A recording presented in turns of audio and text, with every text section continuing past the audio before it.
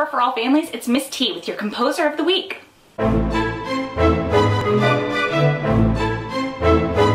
This week's composer is Debussy. Debussy was born in 1862 and was known for being an Impressionist composer. So what is Impressionism? Think about Van Gogh's Starry Night or Monet's Water Lilies. In the simplest terms, Impressionism is like painting a feeling rather than taking a perfectly accurate picture. And even though Debussy didn't like that term when applied to any art, not just his music, I think it makes a lot of sense when you pair together his music and Vincent van Gogh's Starry Night. Let's take out a video pairing those two things, and I think you'll really understand why it gets the term Impressionist.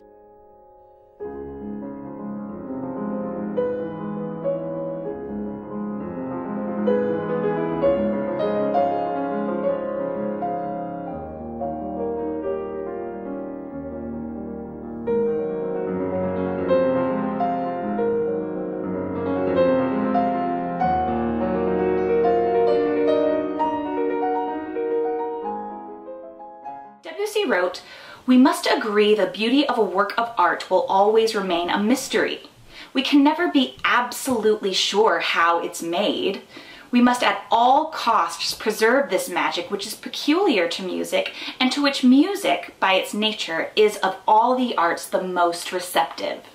So this is a super French point of view, and I struggle with it as a teacher because we know how music is made, right? And I don't think we should be making it out to be this unreachable, unteachable, you're born with it or you'll never get it mentality.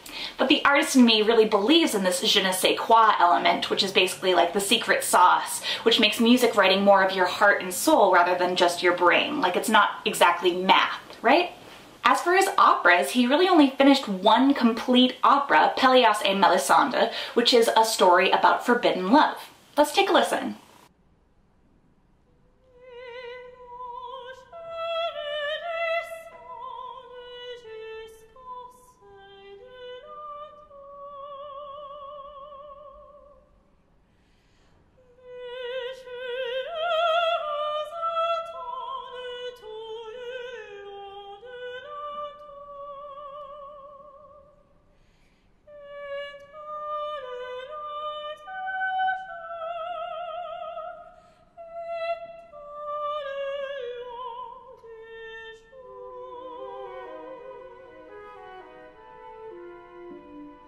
Wow, what I really love about this is she has no underscoring, and it's one of the most beautiful lines and one of the most beautiful phrases in the entire opera.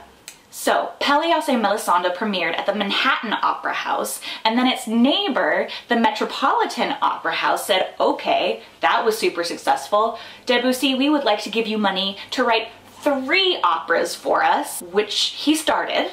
He also started work on an Orpheus and Eurydice opera, an As You Like It opera, and a Tristan and Isolde opera, but he never finished any of them. Some of these works he had been working on for more than 10 years at that point. All in all, Debussy gave us a really beautiful, distinct style of music, and he was also able to push opera forward, which was really not an easy task because at the time he was going up against guys like Wagner and Camille Saint-Saëns. The result is music that is tender and full of emotion, which is something that can get lost in service to the drama of an opera.